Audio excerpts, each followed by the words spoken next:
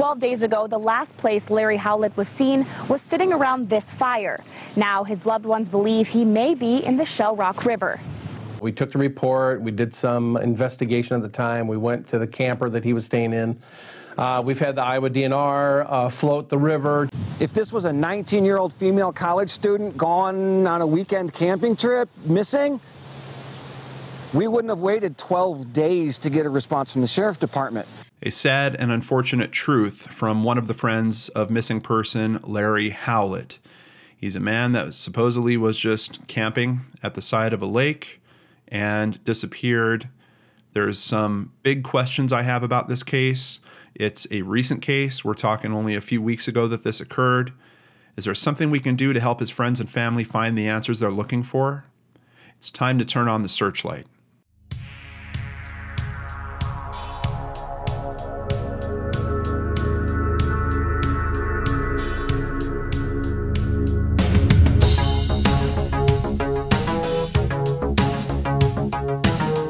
Hey everyone, John Lorden here. Thank you so much for joining me on another episode of Brainscratch Searchlight. Today we're looking into the case of Lawrence Eugene Howlett, also known as Larry, and this is a photo of him. He's been missing since June 1st, 2019, so this is a very recent case. We don't have a whole lot of details, but I've got a couple of very big questions with the details that we do have. Let's go ahead and start on this. Over at wikipedia.com, we're going to learn about Mason City, Iowa. This is where the disappearance took place, though Larry is actually from a town called Sandwich in the state of Illinois. Mason City is a city in and the county seat of Cerro, Gordo County, Iowa, United States. The population was 28,079 in the 2010 census. It is commonly referred to as the River City, as the city grew up centered on the Winnebago River. Now, that's one of the troubling aspects of this case. We have his disappearance literally happen right next to a river. If you've watched this channel for a while, you know that we have very bad outcomes frequently when a person goes missing around a body of water. But this case, there's some considerations we have here that are making me think twice about that quick conclusion that we sometimes make in cases like this. So I'll share those with you as we go along here. But here is a poster. Unfortunately, there is no NamUs profile built for him yet. I don't know if one has been entered and it just hasn't been turned public yet, so I'm going to keep an eye on it. Of course, if I don't see it activate in the next few weeks, I'm going to go ahead and start one myself for Larry. Missing, Larry Lawrence Howlett, age 48, missing from Cerro, Gordo County, Iowa, since now here they have it listed as June 8th, 2019. From what I understand, that's actually the time that it was reported as a missing person, but it was a week before that he went missing. Date of birth, May 27th, 1971. Height, 5'5", weight, 160 pounds. He has brown hair that is graying. On his eyes, they say they are green. His race is white. For clothing, we have a description of blue jeans, a gray tank top, and tan work boots. And I've seen some people describe the tan work boots as newer. He also has several tattoos on his arms and upper arms. We're going to get a bit of a better detail on that later. Larry went missing from Camp at the Woods, located at 22,000 Falls Park Drive, northwest of Rock Falls, Iowa. Rock Falls is a much smaller town, literally population just over 100 people, but the point that he went in at Camp at the Woods is actually in the town that we started this with, Mason City, Iowa. Let's go ahead and continue to kttc.com and get some details. Lawrence Howlett, 48, from Sandwich, Illinois, was reported missing the morning of Saturday, June 8th. He goes by Larry. According to the Cerro Gordo County Sheriff's Office, he was last seen Saturday, June 1st at about 10 p.m. near his camper on the Shell Rock River.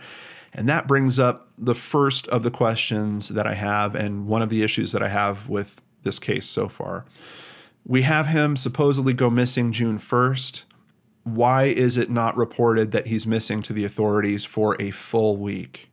That always makes me suspicious. I'm always wondering what the delay is in that. Sometimes we do hear family members that go and try to report someone missing, and they're told you can't do that for 24 or 48 hours. We know that in many cases that is not true, but family members hear that time and time again. But here, where we see it's an entire week before that missing persons report is actually filed, I'm just wondering, what are the conditions of that? Did people not notice he was missing? As we get into the details, it doesn't seem like that's likely, so I have to wonder if there's something else at play here. In terms of the tattoo description, and you can actually see a few of them in this photo here. He's got a Superman logo at the top of his left shoulder. Just below that, a Batman logo. He has the name Bailey tattooed on his left arm and Chantal on his right arm. And from what I understand, those are his daughters. He is also a father. And of course, we have two young women wondering where their father is. Let's take a look at where the disappearance happened. This is Camp at the Woods. We can see it's right next to what is known as the Shell Rock River.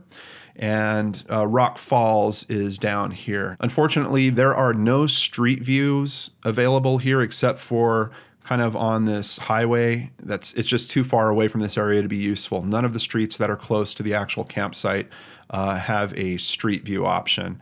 So we're going to go with the satellite and just just kind of drill in as far as we can. But we see Shell Rock River. There's a pretty good bend that happens in it around the campsite here, and it continues miles and miles south of this location. Which also might be important. We're going to touch on that by the time we hit the end of this video as well. In terms of Facebook information, what can we fill in here? First, let's take a look at Larry's page. And the first thing I wanted to show you guys was his look can change pretty drastically. Here we've got him with a beard and with long hair. I believe he's dyeing the color of his hair in these pictures. We've got him not dyeing his hair, and you can see over here his beard starts showing very gray. There are photos where his hair is cut short and photos where his head is even shaved. Here's a photo where his hair is just a little bit longer on top. Many different looks for this man, so that's why I wanted to pull these photos up and make sure that all of you were able to see those as well. But just looking through his Facebook, I can tell you he seems like a father that is got a little bit of an edgy sense of humor. But here is some interesting posts. Here we have May 27th, 2019. So we're talking just a matter of days before he goes missing. Thank you everyone for the birthday wishes. So we have a birthday that happens. We then have him travel, and it seems like he was traveling for work. But on May 29th, we get another post. Bus rides are always exciting. The guy across from me died 15 minutes after we left Chicago. I told the bus driver at 2 different stops, but he ignored me. Finally, 6 hours later, when everyone but the dead guy on the floor between the seats got off the bus, the driver realized I wasn't joking. Hell of a way to take your last ride. And here he actually has a photo of the body being carried off the bus. Kind of strange to have that type of occurrence, and then just a few days later, he is missing himself. And here is his last post. This is from May 31st, obviously the day before he goes missing. After all this time, I still miss you every day. And it looks like it's kind of a digital love card to someone. He then says the initials PMD with an exclamation point. Someone on Web Sleuths did point out that PMD could be the initials of someone. And if you look in a certain place, you can figure out who that person is. I looked at her Facebook page as well. Interestingly, just about 3 hours before he makes this post, she changed her profile photo to a photo of her and a man. Now, I'm assuming that it could be a new boyfriend of hers. I'm not sure. Could that be some trigger in all of this with him disappearing? I have no idea. I'm just trying to let you guys know the details that I've found that are happening around his disappearance. Let's continue over at KIMT.com. His friend Kevin Teckenbrock tells KIMT News 3 that Howlett was sitting around a bonfire with friends the night he went missing. Everyone went to bed, and the last time Howlett was seen was 9:30 that night. Teckenbrock believes his friend may have slipped into the river. I hate to say it, but after 12 days of missing, no cell phone use, no contact from him, they're really now just looking for a body and closure for the family. So let me just first call out, Kevin has been working very hard trying to find his friend. He's been traveling there. He's been doing numerous searches, trying to get some citizens to help him in terms of searching. Thankfully, some people are showing up to help him with the searches. Like I mentioned before, family and friends frustrated with law enforcement. I know law enforcement did get someone to go out on the river, but I don't think they actually have been dragging the river. And that seems to be what family are really looking for with the investigation at this point. Personally, I don't know. I know it's very common for bodies to be located floating. From what I understand, there's only a pretty tight period of time very near to after the death that a body will sink if enough water is taken on, but then the body starts creating gases and it usually comes back up unless something is keeping it down. So if it's intentionally weighed down by something, or if it's moved along to an area where it might have gotten stuck. Kevin, in his searches, he's been doing Facebook Live videos, and I've watched several of them. And he comments at one point that he's seeing a lot of people around the river, kind of recreational use of the river. So that's one thing I think that's actually working for us in this case, because typically those are the people, at least that I've seen in the previous cases I've covered, that will find the body or will notice, hey, there's something floating over there, and make the discovery. So this isn't an area that isn't used too often and maybe we're just missing it. This seems to be an area where there's a considerable amount of recreational use for a town of that size. And we haven't heard that discovery yet. So it really has me wondering. And then, of course, we get the details here that are really boggling my mind. He's sitting around the bonfire with friends the night he goes missing. This almost reminds me a little bit of the Madison Scott case. His friends go to bed and they just see him sitting out by the water around 9:30 that night, and that's it. Now, maybe, possibly, especially with the situation Kevin's describing where he thinks that his friend could have just slipped into the water. By the way, in some other videos I was seeing, someone did mention that Larry might have not known how to swim. But I find that interesting too, because in the picture that we've seen circulated of him, he's sitting on an inner tube. Not that it means you need to know how to swim to do that, but just if I didn't know how to swim, I wouldn't necessarily be sitting on the water. But if these friends were sitting around with him the night before he goes missing, they had to notice that he was gone the next day. In particular, I think some of these friends might have been people that were working with him on the job that he was out there working at. So once again, why does it take a week for this to get reported? I don't know. I'm very curious about what was going on that night with all the friends sitting around. Who's the last person to specifically see him? Was there alcohol involved? Was there something else involved? I think there's a lot of details here that can help give a better understanding to the case. Unfortunately, they're not available publicly at this time. Moving over to another article at KIMT. James Thigh has been working alongside Howlett in subcontract work in Mason City and has allowed Howlett to stay with him at the campground. He describes Howlett as a very sociable person who has been visiting with some people around the campground. He's very likable. He's very sociable. He's met a lot of friends here, and everybody seemed to like him. Thigh has been trying to find him and staying in contact with Howlett's family and law enforcement, as well as getting the message out there. I was informed this morning that a female officer traveled the river road and stopped at openings to look and see if she could find Larry. And she called me asking if I had any more ideas where they might look for him. I really don't have any more ideas. Once again, it's just really thumping this question into my head, and that's why I'm giving it back to you guys. He's friendly, he's sociable, people seem to like him. He goes missing, and there's a week before law enforcement is contacted. When did James start contacting the family exactly? I understand that he's in contact with them and law enforcement now, but was that a week after when it was reported as a missing person? Was it even later than that?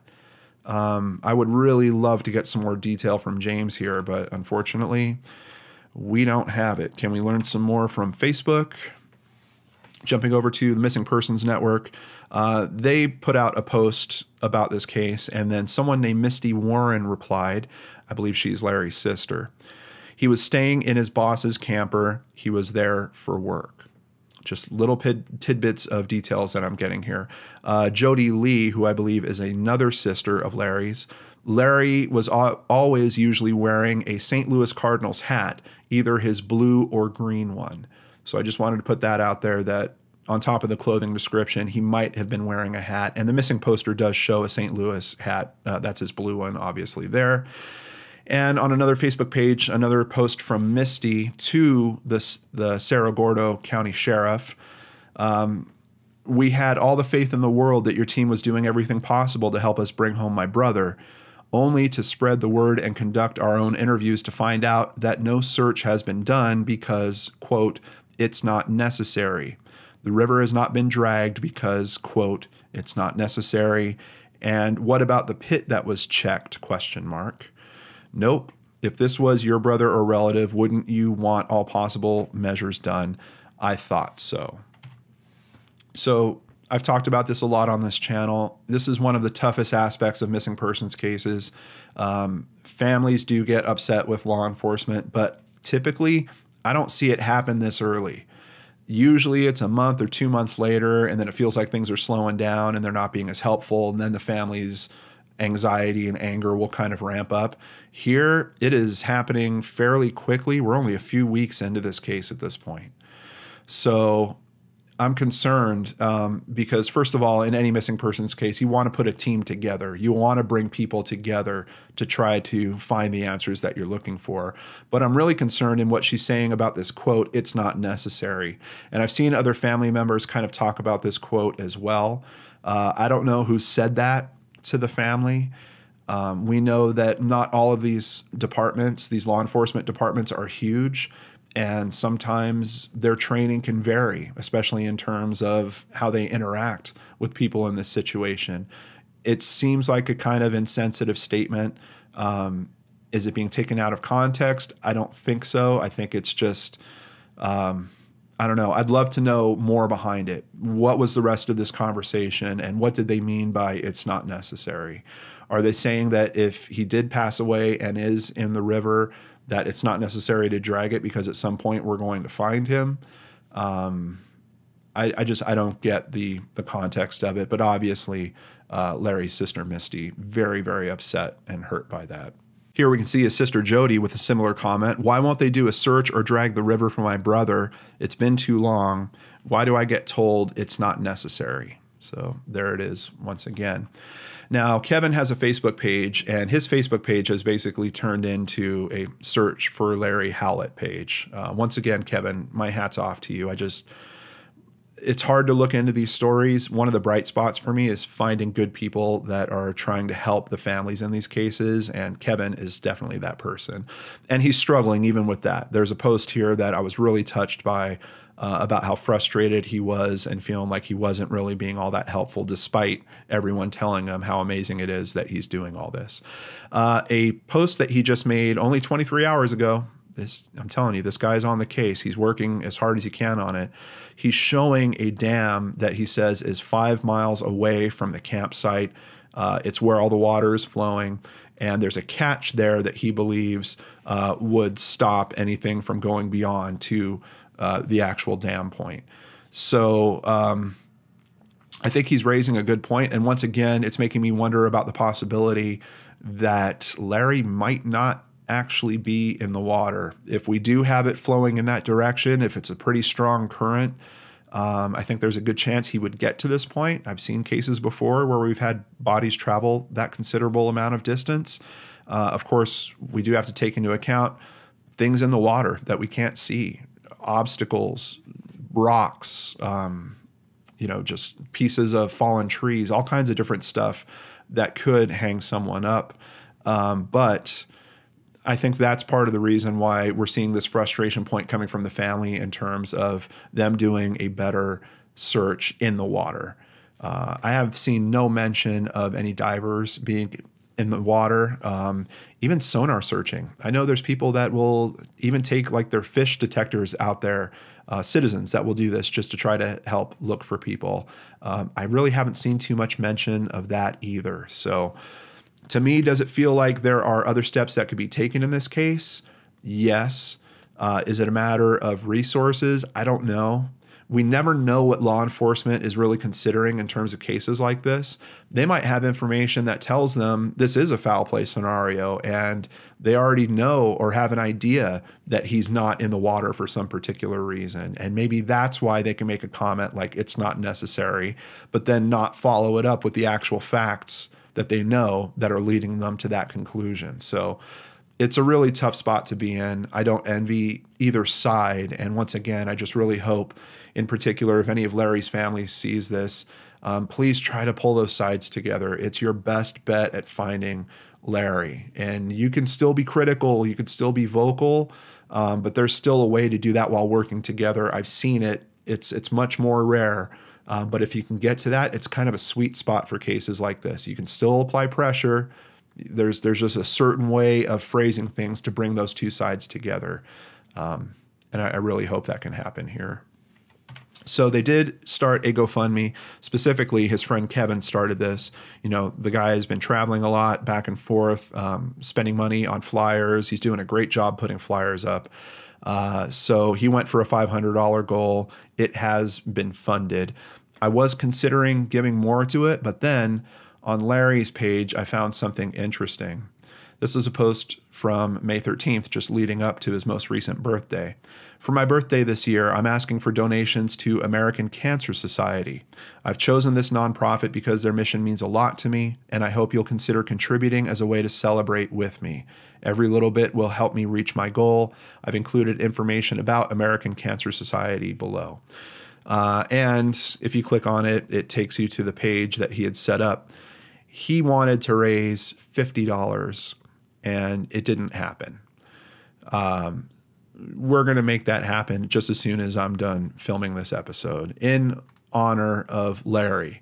And I'm not saying that Larry isn't with us anymore. I don't know where he is, but in honor of the search for him, we're going to make the donation and hit that goal that he was trying to do. I thought it was a really reasonable goal, $50. So thank you once again to my amazing supporters on PayPal and Patreon for helping me do things like this. I truly appreciate that.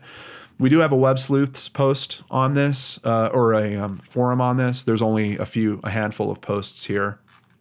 But I'll have that in the description box down below. Once again, I'll keep an eye on Namus. If I don't see him pop up in here within a few weeks to a month, I'm going to get that done myself, because we need to make sure he's in there, just in case. You know, it's so important to be in Namus nowadays, especially with all the John Doe cases that we have. Namus is the way to solve those cases. If we have the missing persons record and the John Doe record in the same system, we've got a really good chance at making that connection and letting families know what has happened to their loved one. So here's the questions I'm stuck with, Brain Scratchers. Is he really in the water or not? Now, knowing that he couldn't swim, would he have been more careful around that? We don't know the conditions of that night. Could there have been alcohol or something else involved that impaired his judgment? It's possible. We've certainly seen that happen in cases before. But if Kevin's right about the catch that happens before the dam, then I think there's a pretty good chance that we would have seen that. On top of that, just the logistics of having a body in water and how often we see people that are doing recreational things around bodies of water find these loved ones. We're not seeing that in this case. And within this time period that we're in right now, I kind of feel like we would have seen that. So I'm really struggling with the thought that he's in the water at all. What I'm really concerned about is that week. Why is that week gap there? Why do we have people that were there the last night anyone knew where he was, talking about him and what a great sociable guy he is, but we don't have a missing persons report filed for a week? I'm just very concerned about that time frame. I want more detail about what happened on that night. What was he talking about? Was he depressed? Was he depressed about his an ex-girlfriend just finding a new boyfriend? Was there something else going on? Even with the Cancer Society thing, was that potentially pointing to something that has affected him recently? Has he had a scrape with cancer, maybe himself or within his family? I'd be very, very curious to know what the conversation was like that night that he went missing. Was there an argument with anyone? That would be very important in a case like this, so we can understand if there's more potential for a foul play scenario. But that's where I'm going to leave it with you guys. Let me know your thoughts and theories in the comments below. And I just want to say my heart goes out to Larry, especially his 2 daughters. I can't imagine going through something like this where your father is going off to a job and all of a sudden disappears like that. It's got to be super, super difficult. I know his sisters are struggling as well. I'm sure there are many more family members out there and friends. And once again, my hat's off to Kevin. And don't give up, Kevin. Don't give up, please. You've done such amazing work. Don't let how heavy this is weigh you down too much. There's a balance you can strike where you can still be helping this case, taking care of yourself, and making all of that work together. I know it's tough. As a matter of fact, Kevin, if you need to talk to me, you can email me at john@lordandarts.com, JOHN@lordandarts, just like it's spelled in the channel name down below, .com. I would certainly appreciate being able to talk to you and be able to share anything I could in terms of helping you, and to just thank you for all your work on this so far. All right, before I sign off today, I have to thank a few new patrons. Thank you, Chelsea, and thank you, Maddie Bett. Hope I'm saying that right, Maddie.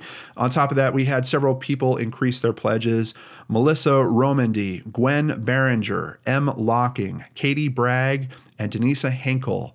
And you guys, I really need the help, and I really, really appreciate that you're stepping up in terms of Patreon and PayPal support. YouTube is demonetizing shows like crazy. I'd say within the past 3 weeks, 1/3 of my videos have been demonetized. It's not making any sense to me anymore. It's Searchlight cases, it's case cracked episodes. I can't get my head around what the triggers are. It's really frustrating, but thank you for being there. Thank you for giving me that support and keeping me here doing this. It would seriously break my heart if at some point I just had to call it a day and stop doing videos like we're doing here, trying to raise exposure, trying to help these families that are in these terrible situations. So a big thank you and virtual hug from me to all my wonderful supporters on Patreon and PayPal. And let me finish this video so I can go do some more good and make a donation right now. Take care, everyone. I'll see you back here on Friday with a brand new episode of Brainscratch on the Lord and Arts channel.